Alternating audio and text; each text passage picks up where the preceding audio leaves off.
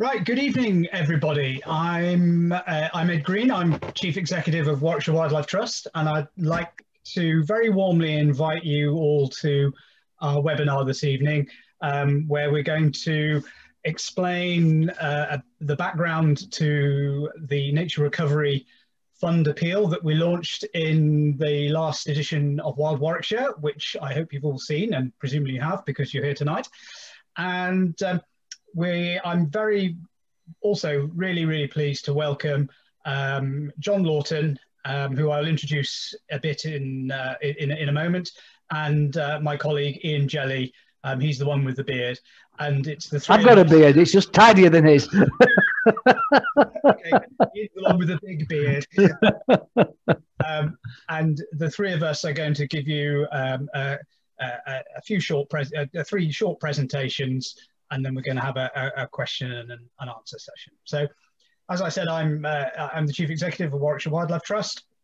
Ian is our Director of Living Landscapes, and Sir John is our guest speaker tonight.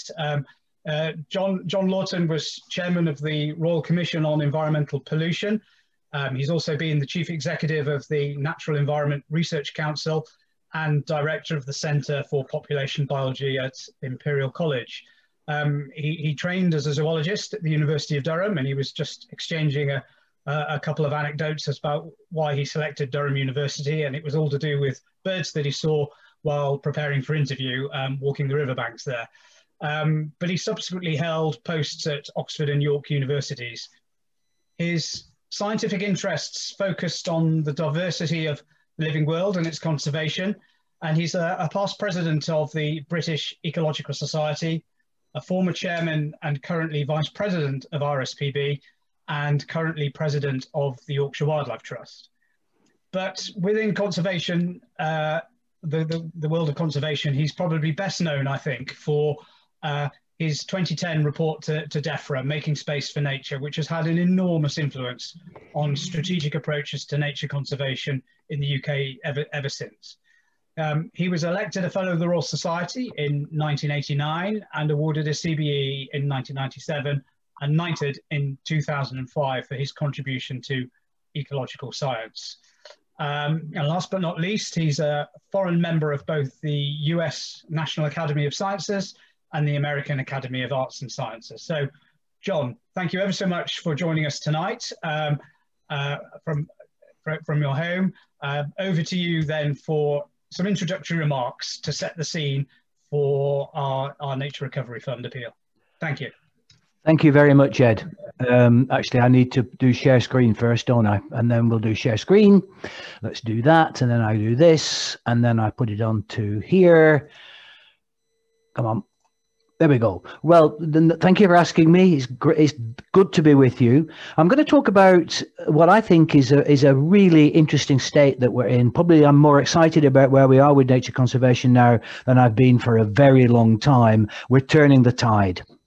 The history of nature conservation in Britain dates back to the early 1900s, in fact to 1912, when the Honourable Charles Rothschild convened a strategic meeting at the Natural History Museum in London to plan the first nature reserves in England. And that phase from 1900 to the present day, the preservation of protected areas is ongoing, and it remains extremely important. I'm not going to say anything about phase 2, which started in about the 1950s, but phase 3 is the deliberate habitat creation outside existing reserves to increase the size and number of protected areas. And that started in about the 1990s. And then, of course, we've entered the phase from about 2000 onwards of rewilding. And together, phase 1, phase 3 and phase 4 add up to some really very interesting developments that are going on. I'm just going to talk about terrestrial and freshwater habitats, not marine, because I don't have time. But despite the long history of traditional nature conservation, starting with Rothschild, the State of Nature report in 2019, the third State of Nature report, shows it just hasn't worked. That's not to mean that it's been a waste of time. Just think how much worse it would have been if we hadn't done that. But the State of Nature report, I'm sure many of you have seen, paints a pretty dismal picture of where we are with wildlife conservation in the UK.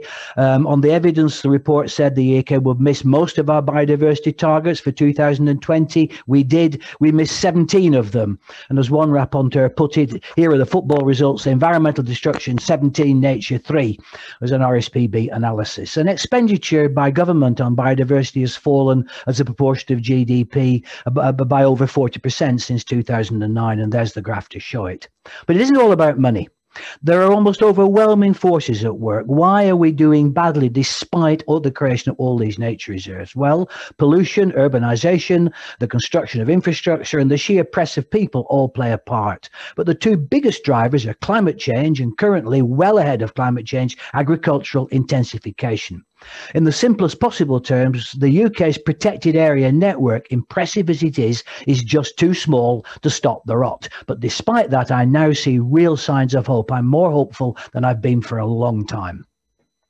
The impacts of pollution, urbanisation, construction of infrastructure, and the sheer press of people are obvious and important. And there are just some pictures to remind you of the state of the UK. The picture on the left there, for example, is the Lake District. That's air pollution in the Lake District, which you might think would be the last place you would expect to see that level of air pollution. And the other pictures speak for themselves. There are a lot of people in a lot of places, and we leave a lot of garbage, and we have a big impact. And that has a serious impact on nature.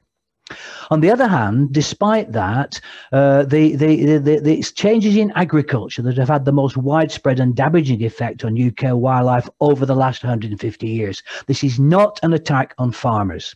The changes have been allowed, encouraged, and supported by government policy, and farmers are rational businessmen and women. But in the intensely farmed landscape, there isn't much space for nature by any stretch of the imagination.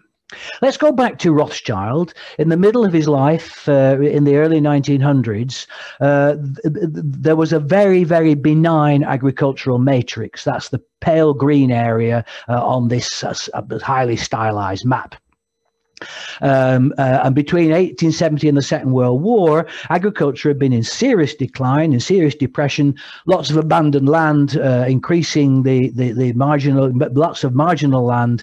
The workforce in agriculture declined by 43%. And so as well as the sort of significant natural sites, agricultural land was very, very favorable for nature. And between 1870 and 1940, it thrived.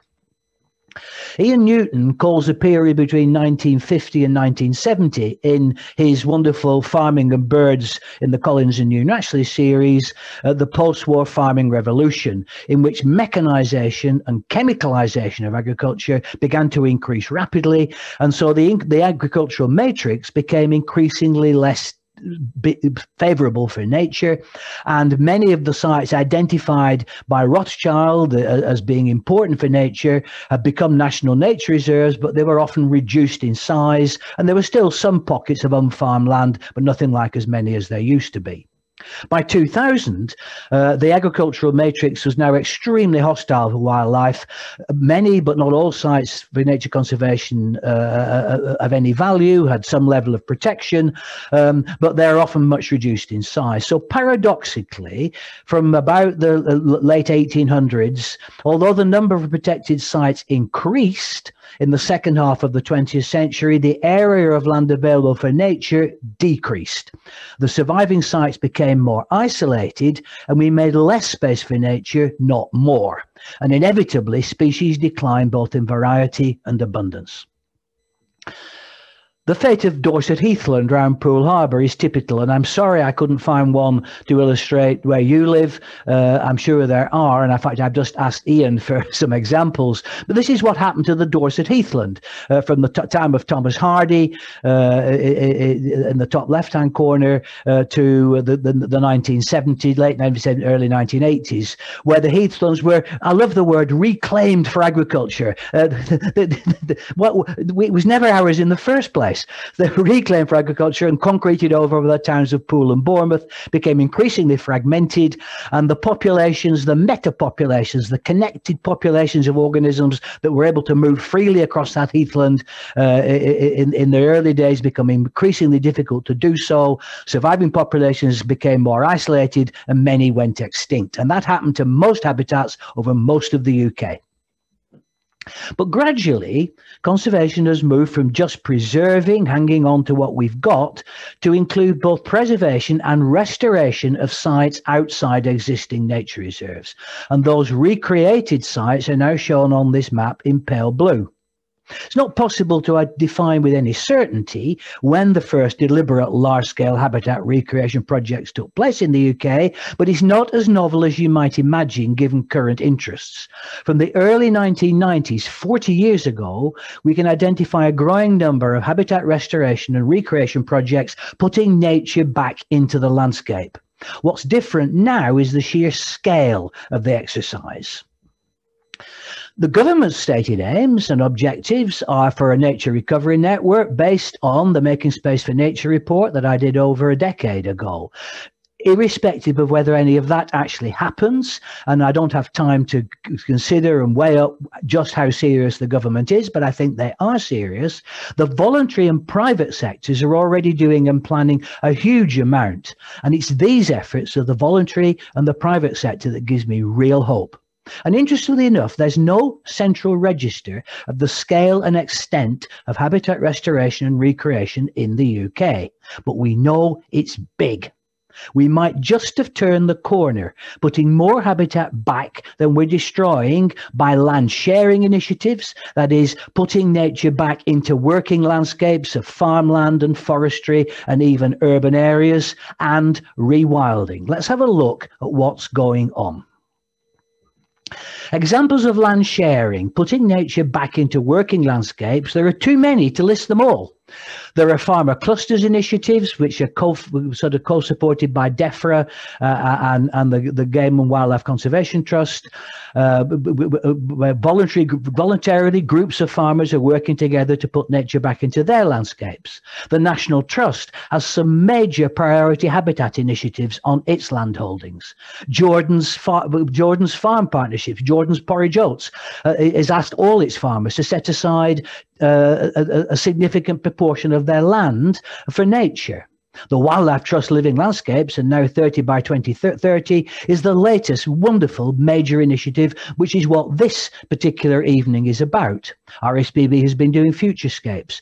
There is a major initiative going on in Cambridgeshire called Natural Cambridgeshire to double the number of wildlife sites in the county. There is a new supranational nurture reserve on the Purbeck Heaths. The Yorkshire Peat Partnership through the Yorkshire Wildlife Trust that I'm president of is a major project restoring hundreds of square kilometres of eroded peatland in the Northern Pennines. And Teeswale Naturally Connected is another one that I'm involved with, 850 square kilometres, again in the Northern Pennines. And there are many, many small schemes, one that I'm involved with close to York, and the plant life has led to the creation of, similarly, about 5,000 hectares of new meadows since 2013. And the picture there is of the Robsford Asums Hagwood Meadow just outside York, which is set aside, 10-hectare former barley field set aside. And these initiatives are happening all over the country. It's very, very exciting. The living landscapes, you know about, that's the Wildlife Trust have been doing some wonderful work on that over time. And here's just some examples. The recreated hay meadows by the Cumbria Wildlife Trust in Ravenstonedale. The Huxtowell Marsh is a newly created wetland at Potterick Carr. The Yorkshire Wildlife Trust, that's nearly a kilometre across both ways. It used to be rather indifferent farmland. Breeding bitterns, breeding marsh harriers there now. The Suffolk Wildlife Trust has led the way with another massive habitat restoration and recreation on the Carlton Marshes. The pale green areas to the left there are 3 kilometres north to south. It's an enormous area of new habitat. And the Wildlife Trust vision is to do more and more of that, 30 by 30, a commitment to raising 30 million to put nature into recovery across at least 30% of the land and seas of the United Kingdom. And basically, Boris Johnson has picked that up and said, we're going to do that. Typical Boris Johnson, nicking somebody else's ideas and taking the credit. The Warwickshire Wildlife Trust plans, which I absolutely think are wonderful. You're ahead of the game, is to double your land managed for wildlife by 2030, create 1,000 new hectares of habitat with £3 million of funding. And just think, repeated across all 47 trusts when we finally catch up with you, how amazing that's going to be. And we have a proven track record of how to do it. We know how to do it, and we know we can deliver. The UK's first supranational nature reserve was announced in March 2020. It's just over 30 square kilometres, made up of 3 existing national nature reserves, other local nature reserves, and part of the corridors is a golf course. Why not? There's nothing wrong with making a golf course into a wildlife corridor. And the partner is a huge partnership, but again is the way forward. We have to work in partnership. You can see the partners there, including the Dorset Wildlife Trust, creating this fantastic 30 square kilometre reserve. And despite its size, that isn't actually rewilding. It's getting close to rewilding, but it's not actually rewilding because it has clear conservation goals.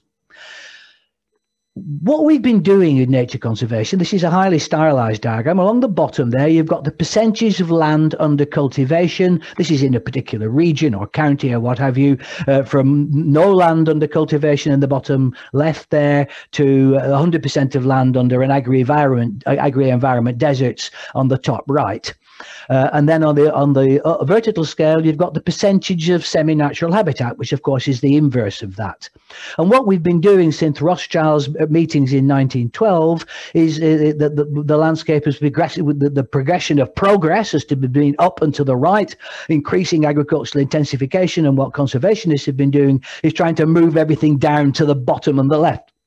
To create nature reserves, the big blob in the middle, cultural landscapes with land sharing, in agriculturally rich landscape, wildlife rich agricultural landscapes anyway, and then rewilding at the bottom.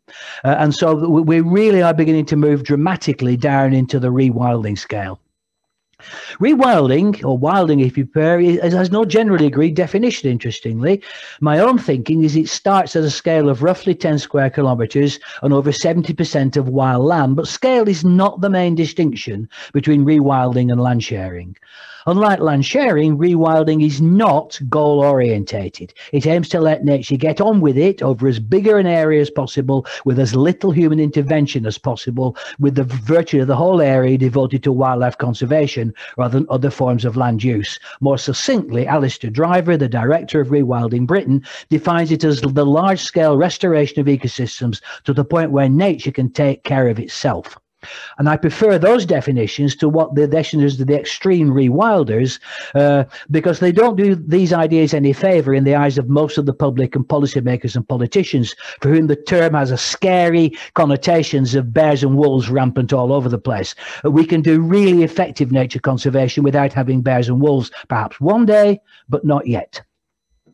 Rewilding initiatives in the UK, roughly in date order: the Knepp Estate in Sussex, the Wild Ennerdale, Dunregan in Glen Affric, the CCI Endangered Landscape Programme that I chair with is in the Cairngorm, 600 square kilometres, and a whole lot of other sites that are beginning to enter the fray. The story of Knepp, the first one really in Britain, is inspirational. It's 25 miles from Gatwick Airport. If you can rewild there, you can rewild anywhere. It has breeding white storks now, 5 pairs this year, purple emperor butterflies, turtle doves. It's an amazing area. It's only 14 square kilometres, 25 kilometres from Gatwick Airport. If you can do that there, you can do it anywhere.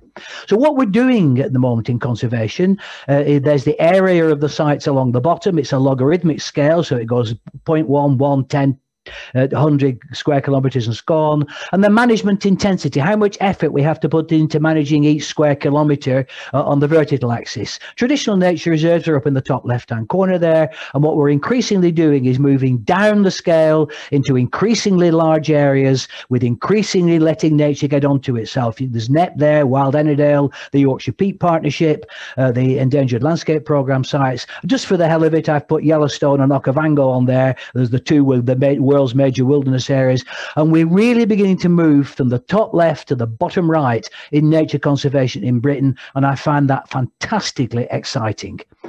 Any questions? And we're not going to do questions now, are we? We're going to do questions later.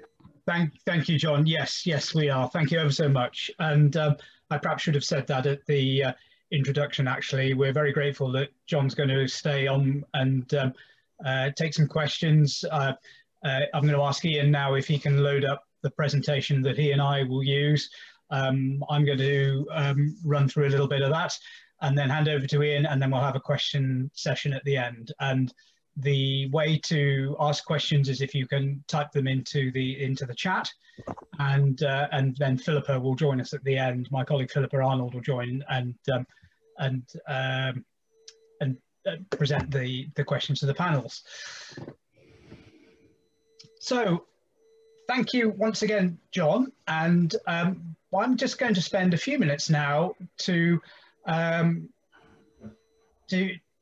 before I hand over to Ian to explain how we see Warwickshire Wildlife Trust playing its part in our county in tackling the nature crisis. I'm going to spend a few minutes to look back over time, because while it's very important to focus on what else needs to be done, it's also really, really important not to lose sight of what has already been done. For the crisis that we're engaged with would be so much worse without the efforts of so many people over such a long period of time.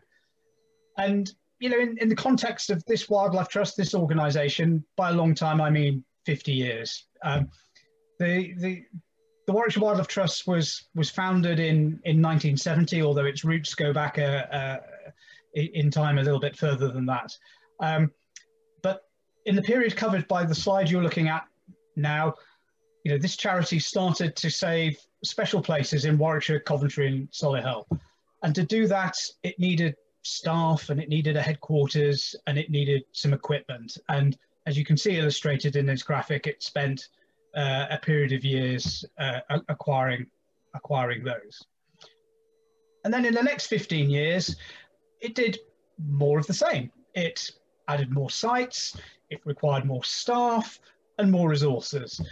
Income was raised through the operation of some gift shops. I mean, those are now discontinued, but they worked for a while. And through the creation of a trading subsidiary, which still operates as an ecological consultancy, and to this day is a major source of income for Warwickshire Wildlife Trust. Other notable landmarks in this period were various campaigns, the opening of 2 visitor centres, and the establishment of our education programme. What started in 1970 with 8 members began this period with 10,000. And as time went on, and over the next period, we continued to stand up for wildlife locally, but increasingly taking a role in national issues such as badger vaccination and HS2. But the most recent 15 years really saw the real start of our work at a landscape scale, with initiatives launched in the Tame Valley, the Princethorpe Woodlands, and also in Coventry. And of course, we reached a real landmark in 2020 with our 50th anniversary celebrations. What did all this mean on the ground for wildlife? Well, to use John's phraseology, you know, these 50 years were the Trust's preservation stage. And the next few slides celebrate what was achieved in that. And what Ian is going to take you through is the next stage, the restoration stage. But what did the preservation stage mean? Well, it was during this period that Warwickshire Wildlife Trust acquired and safeguarded the best examples of, in this case, with this slide, ancient woodland in our area, and then managed them to preserve and enhance their features. We have 11 sites of ancient woodland. They cover 389 hectares. But to set that in context, we estimate that in 1890, there were 8,000 hectares of ancient woodland in the county. And since then, we've lost about 900 hectares, or a bit over 12%. So it shows the scale of our, you know, the efforts of Warwickshire Wildlife Trust and all its supporters and all its volunteers were considerable, but that just sets the scene. And it was the same with wildflower meadows. Nationally, we've lost 97% of our wildflower meadows, but that's not to say that but the Warwickshire Wildlife Trust has been very busy conserving the best examples. And in recent years, we've started to collect seed from meadows that we have saved and use that seed to to improve other sites such as Dunchurch Meadow through the spreading of grey hay, and that's what's going on in the centre slide at the top. Recovery is also possible, and perhaps the most dramatic habitat creation we've managed to deliver has taken place on old industrial sites, which are often threatened by development or conversion into other forms of land use. And some of our best sites now fall into this category. And of course, Brandon Marsh is probably the exemplar of this, although there are several others. And some are very recent. The slide in the bottom right is a site just over the River Avon that we acquired in 2018. So the habitat creation there, you can see in that bottom right-hand picture, is less than 3 years old. We do a lot of work on rivers as well, across the county and across Coventry and Solihull, restoring natural processes, sometimes by regrading riverbanks or by installing woody debris.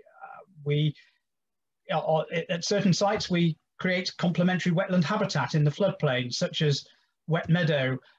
That's what's going on in the bottom right-hand slide there, which is a bit of habitat creation adjacent to our reserve at Hampton Wood, or pioneering work to tackle invasive species. And that's what's happening in the slide on the bottom left, where our former colleague Tariq is heroically tackling some Himalayan balsam. The Trust estate is now about 1,000 hectares.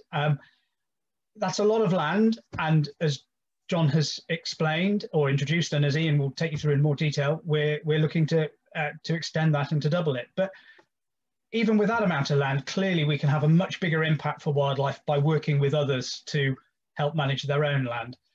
And that's the rationale behind our work with farmers. Our work with farmers reaches across possibly 10,000 hectares. And by supporting them to make space for nature and to integrate environmental measures into their own farm businesses, we've generated really good results for owls, sparrows, and various other species and habitats. Over the past 50 years, we've saved and safeguarded a number of sites in urban areas throughout our patch. Without our work to manage them and to engage local people in these sites, they would have been at risk of further development, but now they're wildlife havens right on the doorstep of where most people live. And recently, with a great understanding and acceptance of the role which natural processes can play in solving some of the challenges society faces, we have been busy promoting and delivering nature-based solutions, creating a diversity of habitats in the landscape and slowing water flow, reducing flood risk, and trying to avoid or ameliorate what's happening there in the centre top slide of flooding at Folongi. Occasionally, this work has taken a species-specific focus, and the two best examples are our work with water voles, where it's a nationally threatened species, and in Warwickshire we're down to the last few colonies. In order to support those colonies, we have improved the habitat and constructed water vole hotels and increased the overall area which is suitable for water voles to live, and we have helped them extend their range.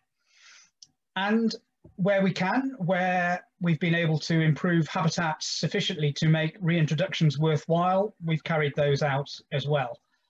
The best example of that is our reintroduction of dormice, which was only possible because we were able to acquire Bubbenhall Wood and Bubbenhall Meadow, and on the meadow we created new habitat, and that linked Bubbenhall Wood, Righton Wood and Roppenbury Wood, and gave habitat of the sufficient quality at the right size that made the introduction of dormice feasible.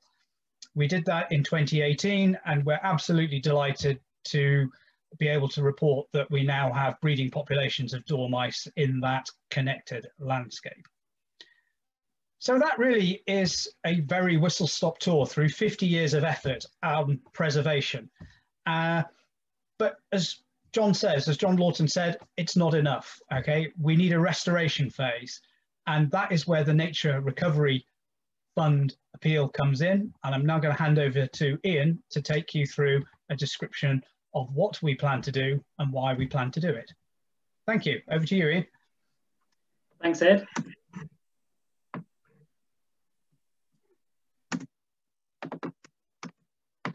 So, as John and Ed have articulated so well, the Wildlife Trust here in Warwickshire has had a huge impact over the last 5 decades, thanks largely to the dedicated support of our volunteers and the support of our membership and the hard work that the staff have put in.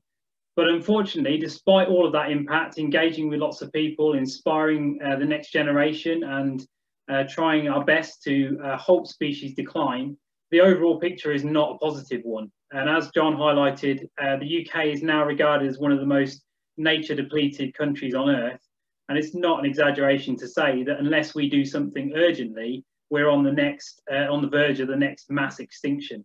And if you put that into context, you know, the last global mass extinction of species was the dinosaurs. So we are at a tipping point really where we need to act now to scale up our efforts to reverse this widespread decline. Without the work that's been happening over the last 5 decades in Warwickshire and more over a longer period of time across the rest of the country, we're obviously be in a lot worse state than we are now. But in moving forward, we need to up the game and to improve on a bigger scale the impact of our work.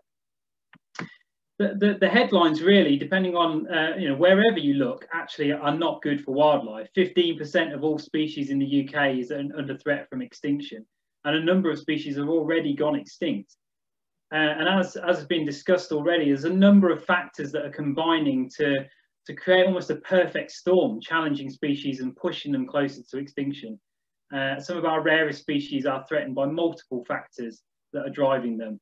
And a kind of a new kid on the block, a final nail in the coffin, depending on what analogy you want to use, is climate change. And here in Warwickshire, we've worked with research students to assess the potential impact of climate change. And if a simple 2-degree warming occurs in Warwickshire, then it could put a number of species on the brink of extinction. And this slide highlights the fact that a number of these species to everybody on the street don't necessarily mean a lot. There's not many people that care a lot about millipedes or centipedes, but these species are the base of the food chain, and they actually have significant impacts on the things further up the food chain that rely on them. You know, a lot of people relate to and can sympathise with the plight of something like a water vole when it becomes on the threat of extinction.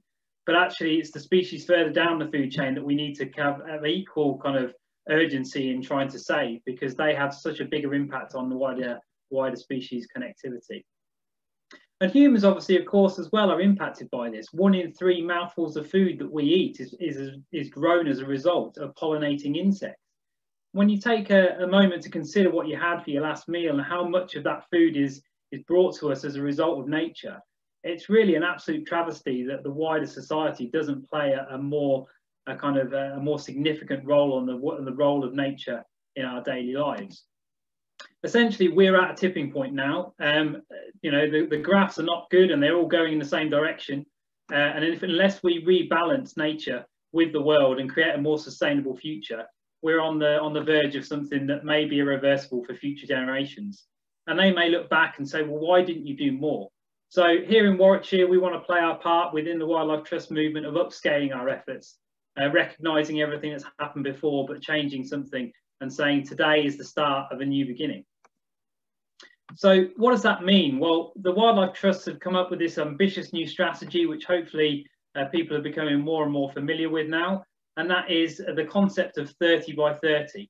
And what that means is 30% of the land and sea area across the UK supporting nature's recovery by 2030. That doesn't mean to say that we need to own everything or designate everything as a wildlife space, but what it means is that everybody can play their part, no matter how small. So whether you live in a block of flats and have a window box, whether you've got a garden, a farm, a local authority green space, a county, or the entire country, we can visualise what 30% of that area might look like and try and make space for nature in that patch to play a small part. And through collective small actions together, we can reverse the tide and change the direction of nature's decline and bring wildlife back. So here in Warwickshire, the Wildlife Trust is looking to lead from the front of that with our ambitious new plans for land acquisition and habitat creation. But alongside that, we need to continue working in partnership with other people, inspiring people to make space for nature and take them on that journey. Because on our own, we're not going to be able to achieve that. The first question obviously people ask is, well, if you want to get to 30%, well, what's the state now? Where are we currently at? And luckily in Warwickshire, we are really well blessed with data. We've worked for a long time now on assessing the level of natural spaces on our patch. We have a team within the organisation that is called the Habitat Biodiversity Audit Team. And as the name suggests, with audit in the title, their job is to go out and survey and assess what wildlife habitats are across the area.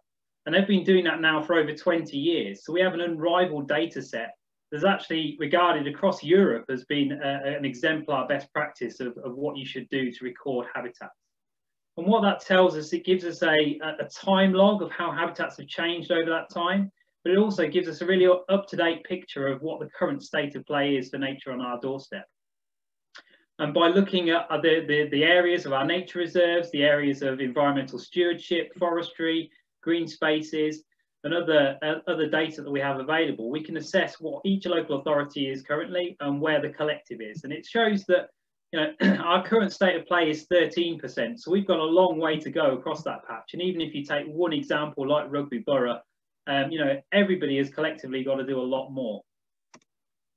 So essentially where we're at now is a bit of a kind of a crisis point, a critical part of the journey that we're on, that we need to make a decision. Do we carry on the path that we've been working, trying to safeguard the rarest sites, preserving those as kind of relics of the past, where nature hangs on by its fingernails, which unfortunately will lead to a continual decline if society doesn't change as a whole, and overall species will continue to die out across the landscape.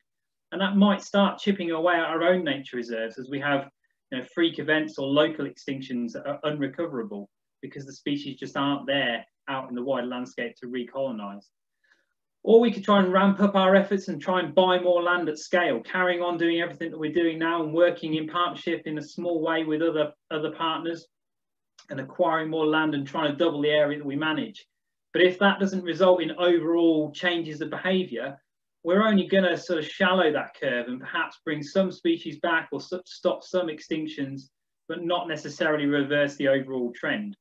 So what we think we need to do is to be ambitious, to reach for the stars and to say, okay, how do we change this? And we change this by doing everything that we've been doing already, by increasing our ambition to do more and to take and inspire people on that journey with us, so that collectively society, 1 in 4 people, starts to take action for wildlife, recognizing that nature is really important to our lives and can make the difference to humans as well as having a role in the world itself.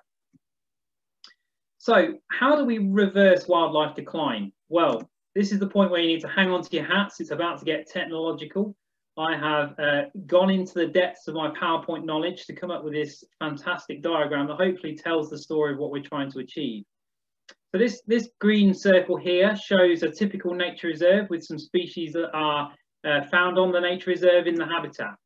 Surrounding that nature reserve is an area of land that's perhaps less hospitable for wildlife. The landscape has been degraded from a wildlife point of view because of intensification for agriculture. Elsewhere in the area, we might have some larger nature reserves that are better linked into their landscape. Perhaps they fall within a living landscape area like the Tame Valley, where we've been working at scale to try and put nature into recovery. And as a result, the species in that area have a bigger area to operate within. And that supports a larger colony. The species can increase their population, they become more robust and more preserved and protected from local declines. If we're able, through this new initiative, the 30 by 30, to acquire land at scale in the right places, not only can we create new habitat for species to exist in those areas, but we can enable the species to connect at a scale that we've not done before. And if you take that example on and start to think about the kind of the ecological principles that underlie the science behind what we're trying to do, we might have sites where there are existing populations of wildlife that are surrounded by that area that is not great for wildlife in a farm landscape, or other reasons such as the barriers that might be there, such as HS2, preventing species to move through the landscape. And then you might have other nature reserves that are brilliant for wildlife, but for whatever reason don't have that species there. maybe because it's had a local extinction and because the surrounding area does not have other populations, such as the dormice that Ed talked about in the last few slides, that remains isolated and the perfect home for something, but not a home currently. If we're able to acquire land in the right locations that would act as a stepping stone, some of the more mobile species could use the new habitat that we've created as a stepping stone for them, and then also colonize those new habitats or those existing habitats on our nature reserves. So by doing it in that approach, without necessarily directly connecting sites, we're able to create movement within the landscape, which is absolutely critical, particularly when you start thinking about the warming of the global warming and the potential for species to need to move to new areas if the conditions where they're currently found become problematic.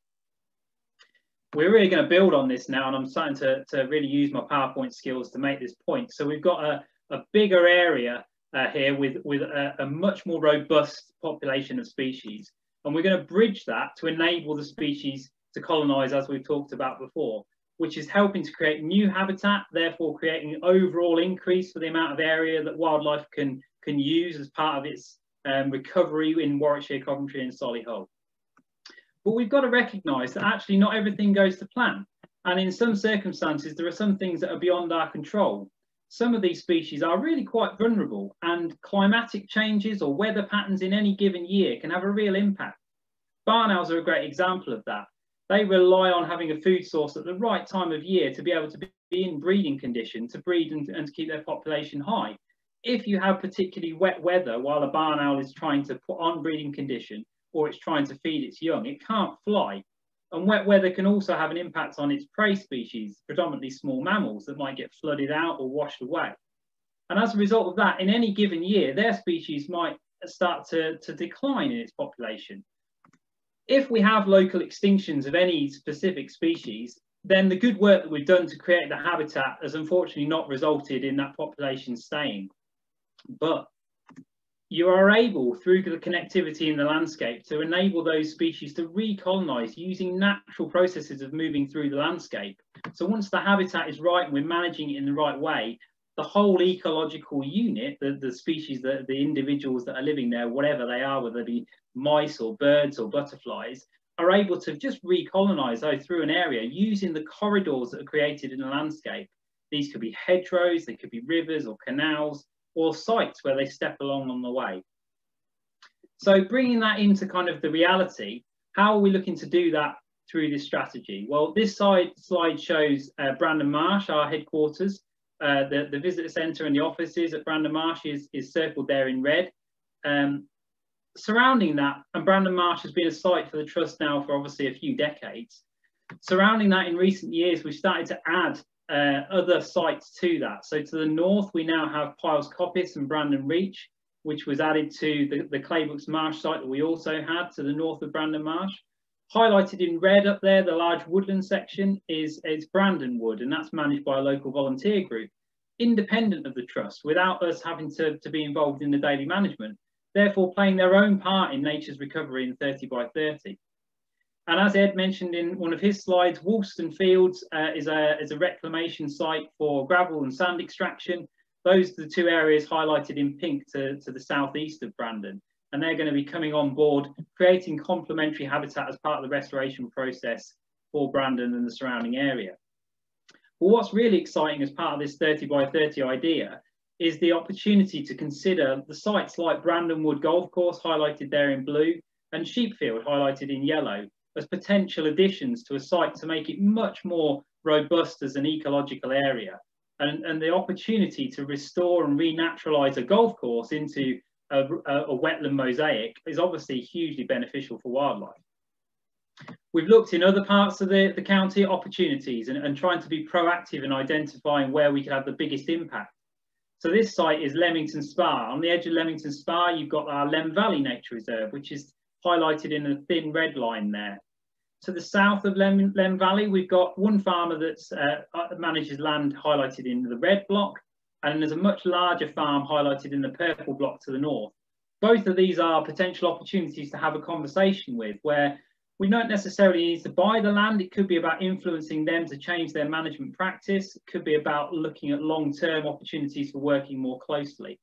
But when you think about that at scale, and then you factor in that the white and green area where Observation Hill is written is another golf course, which is no longer viable. This is Newbold Common. That suddenly the opportunity for species to increase their range, have habitat restored at scale, is quite significant. And what an opportunity for the people of Leamington to have that on their doorstep. So the next question is, well, what habitat are we going to create? And I think the thing to be clear about with this is that we're not going in with a preconceived idea of trying to create specific habitats as part of this process. So this isn't necessarily a tree planting initiative like there is so much talk in the media now about, replanting trees everywhere. For us, it's about creating the right habitat in the right place that links into that wider landscape thinking. So we've got an example on the left-hand side there, the woodland that Ed mentioned about, we created additional new woodland next to Boven Hall, which enabled us to do that species reintroduction for dormice. On the River Sherborne, we've created new wetland habitat alongside the river to create more of a natural wetland ecosystem, benefiting the species that are associated with wetlands, like otters, kingfishers, dragonflies, and various other things. And then in other parts of the county where we've got strongholds for the last remaining wildflower meadows, we've been focusing on trying to restore those. And there are opportunities, if we're acquiring land next to our existing nature reserves that are wildflower meadows, to do wildflower meadow creation.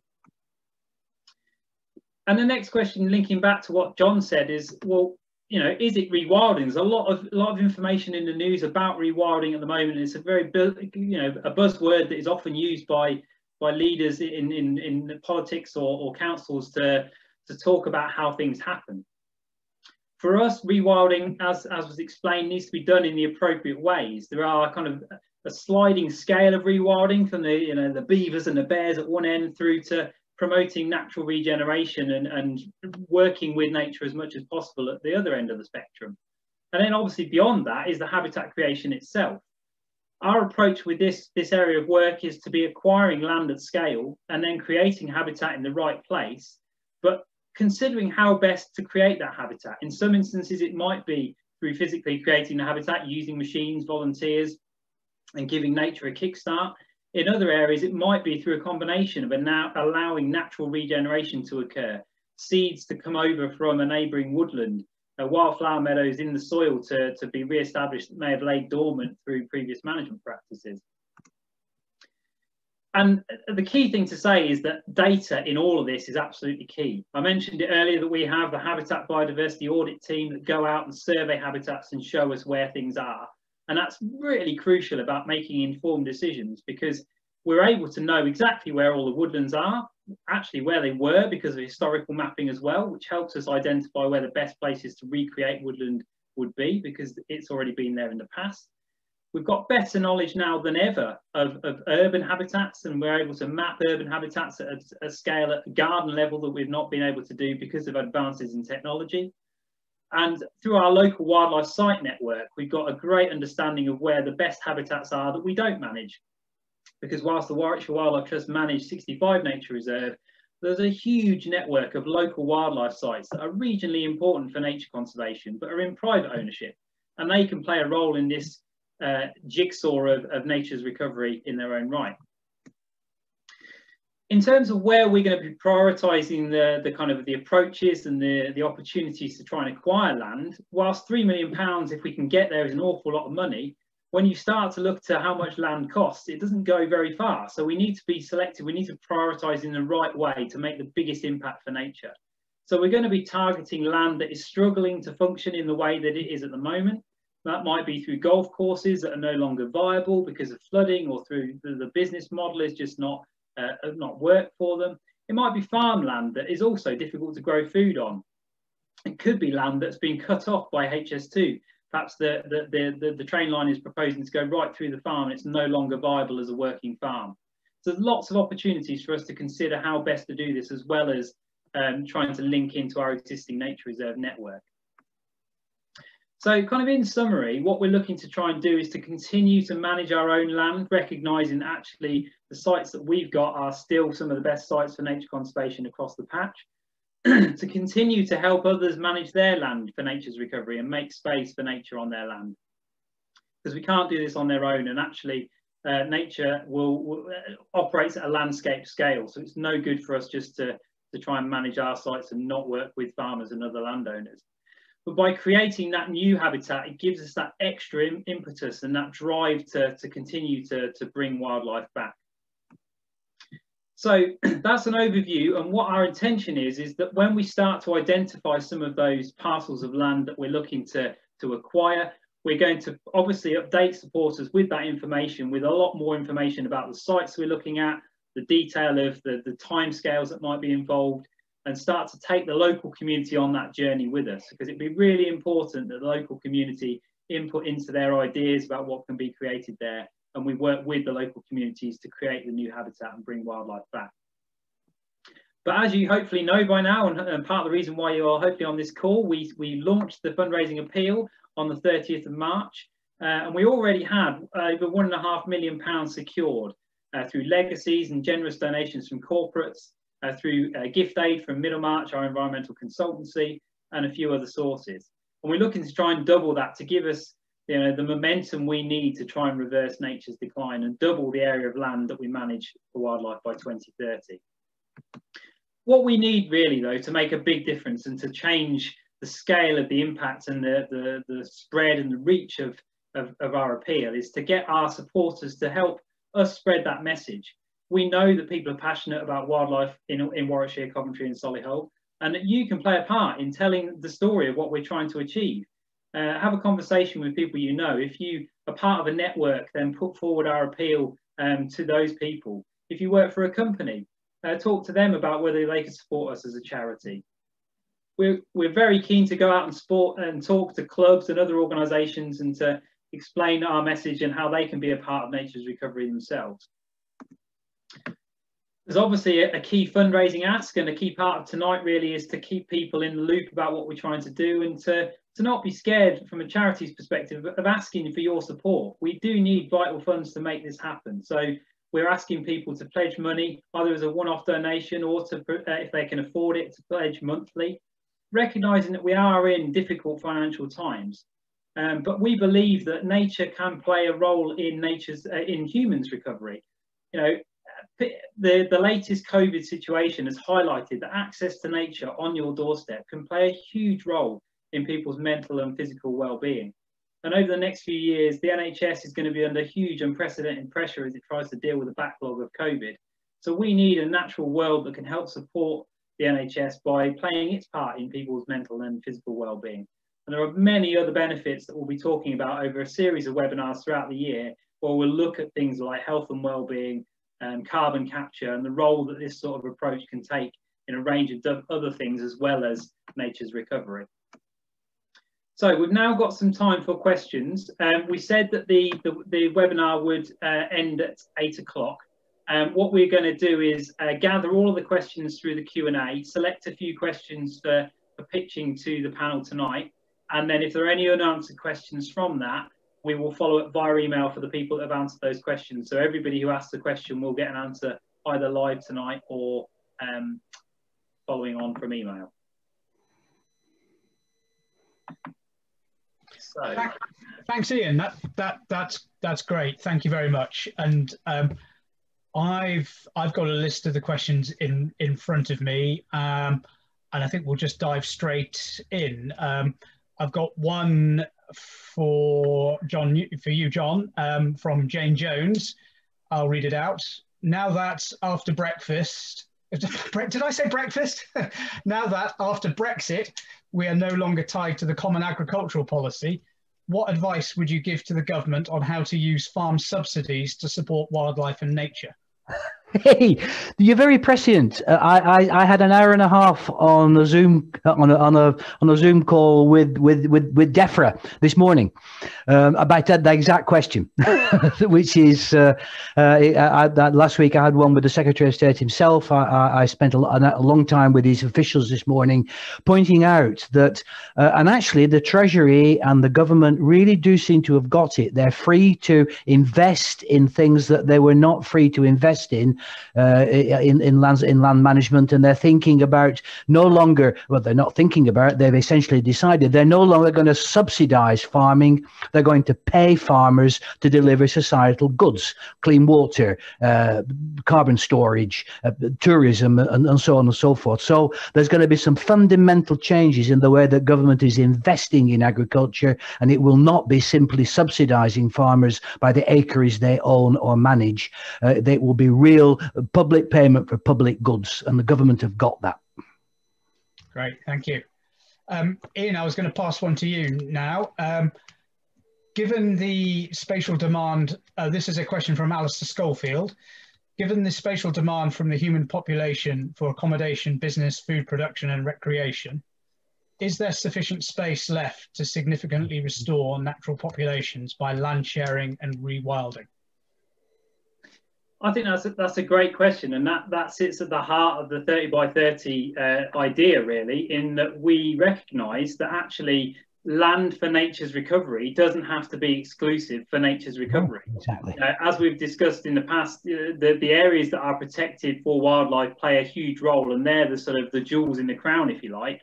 But actually, for nature to recover at scale, we need everything to be playing its part. So whether it be a housing development, whether it be a farm, whether it be somebody's garden, those sorts of developments shouldn't be a barrier to nature's recovery. They should be incorporating them in.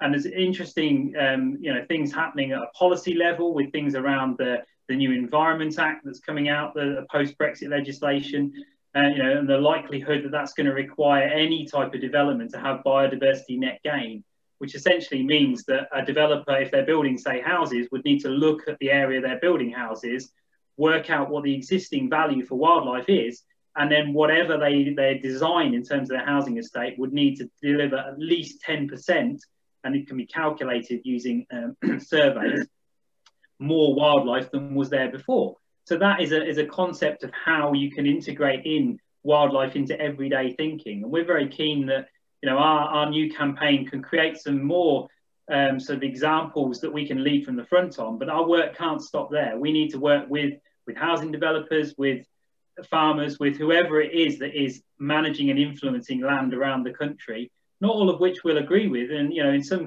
circumstances, if development occurs, we need to be strong to say that shouldn't happen. But if it is going to happen in places where it's being perceived to be okay, we need to still get the best outcome for wildlife.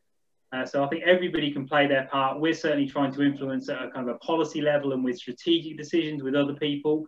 But going back to what I said in my part of my presentation, whether you have a window box or a garden, you can still play a role in this as well. And it would be great to be able to work with local communities to make space for nature too.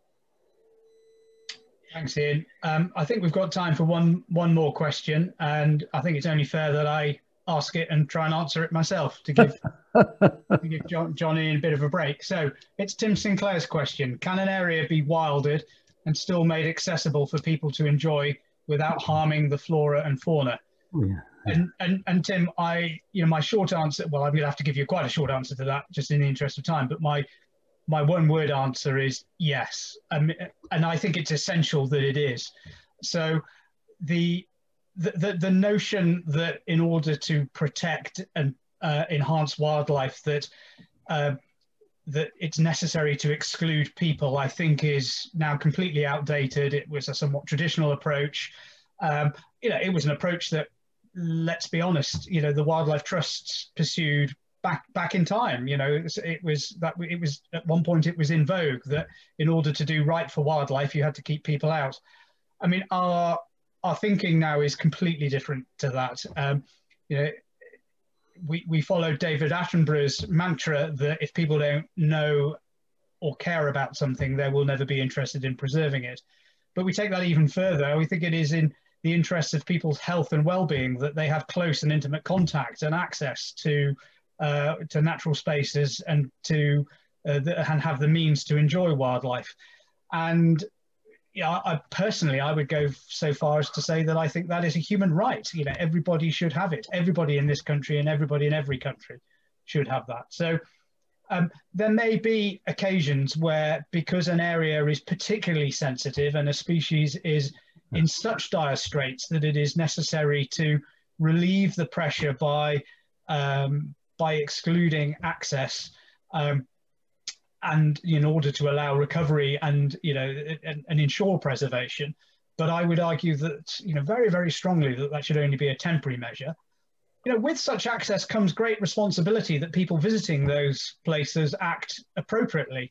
Those of us, including myself, who have a dog and who like to exercise our dogs in natural areas, we need to control our dogs so that they don't scare off ground nesting birds and cause their broods to fail. We also need to take our litter home. We need to stick to paths so that our enjoyment and our access for such areas are not causing damage. But with all those caveats, I think the answer, Tim, to your question is yes, absolutely. That is front and center of the Wildlife Trust approach, and we're doing it as much for people's access as we are for the wildlife in question. So thank you for that question. There was a little bark of approval from somewhere. On a lead.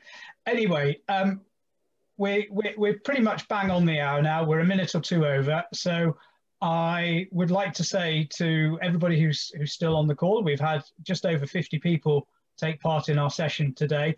Thank you ever so much for joining us. I hope our presentations have been clear. There were a number of questions that we didn't really have time to get round to. As Ian said, we will be responding to each and every one of those via email. If you could give us a couple of days to do that. And if for any reason we fail to do so, then please do get in touch with the Trust and we will make sure that you get an answer.